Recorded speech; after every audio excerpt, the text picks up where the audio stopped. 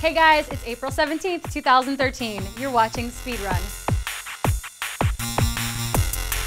We got a brand new Nintendo Direct presentation this morning, and here's what's up in a nutshell. Release dates were announced for a bunch of Wii U and 3DS games, and we're also getting the Animal Crossing 3DS XL bundle, which will launch with the game on June 9th.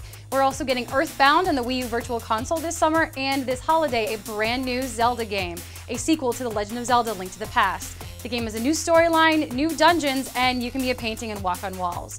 We're also getting next year Square Enix RPG Bravely Default Flying Fairy, the spiritual successor to Final Fantasy: The Four Heroes of Light.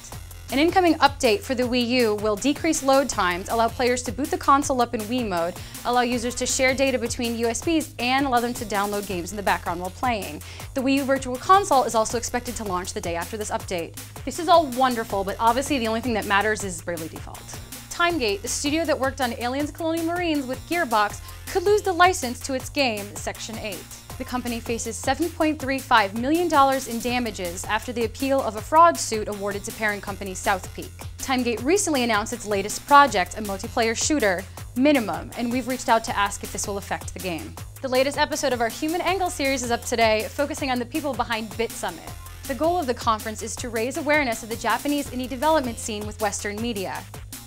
I've asked a lot of people, like, so what do you think of the Japanese indie scene? And they're like, there is a scene? I thought maybe if I help bring these guys to you, that'll give you something new to talk about. Really great story about something that I honestly didn't know much about. You guys should check it out. That's it for Speedrun. While you guys are off obsessing over the new Zelda, I'm gonna go fangirl over Bravely Default.